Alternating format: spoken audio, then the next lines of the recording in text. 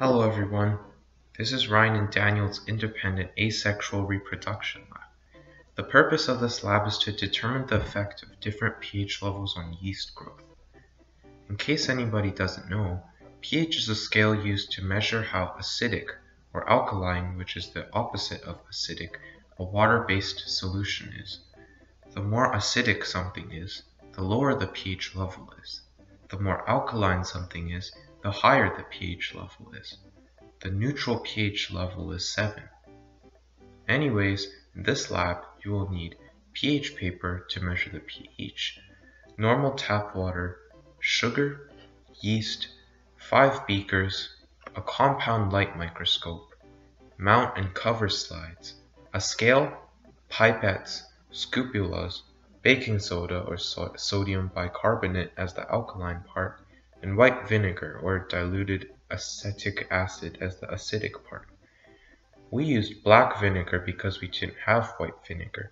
Black vinegar is made out of fermented rice, but will have the same pH and same overall effect as white vinegar.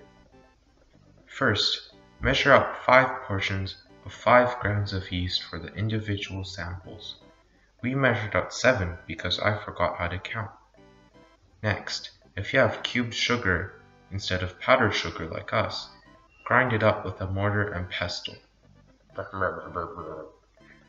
Now that you have crushed the sugar, measure 5 portions of 6 grams of sugar. We actually measured 5 portions this time because I know how to count. In the beakers, measure out 80 milliliters of tap water each. Mix in 6 grams of sugar to each of them. We left one as is as our control and measured its pH with our pH paper. It had a pH of 4.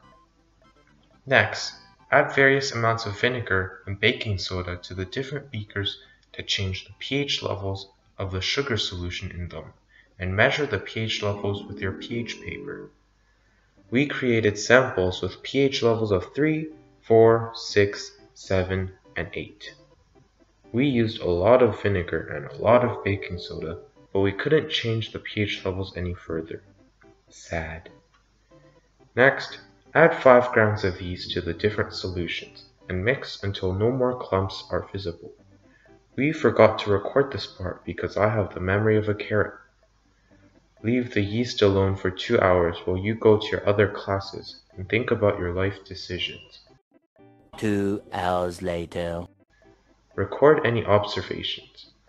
For us, pH numbers 7 and 8's yeast created lots of gas and rose much more compared to the yeast in other pH levels, as you can see in the image shown right now.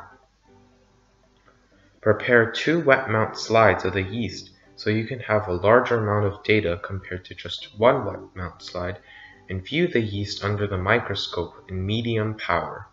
Record any observations. Wait another 2 hours while you go to your other classes and think about your life decisions. 2 hours later. Once again, prepare 2 wet mount slides for the 3-hour-old yeast and view them from the microscope in medium power. After gathering all the data, calculate the percentage of the field of view the yeast takes up. This will give you a general idea as to how much the yeast has grown. We used computer software called Krita to select around the yeast and filled it with a strong color like red. This is to make sure that the dumb computer won't confuse the color as another shade of black. Then, we saved the picture and uploaded it to a nifty PHP tool that calculated the percentage each color took up. We subtracted the black from the total amount of colors, as that was not what we were finding, and calculated the percentage of the rest of colors in each picture, and this was done to all our images. In all our findings, we found that the yeast's population was the greatest when it was put in an environment where the pH was around neutral or 7.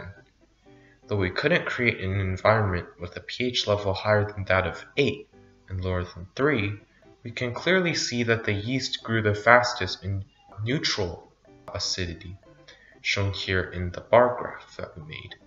And here are our calculations. You can pause if you need more time to see them.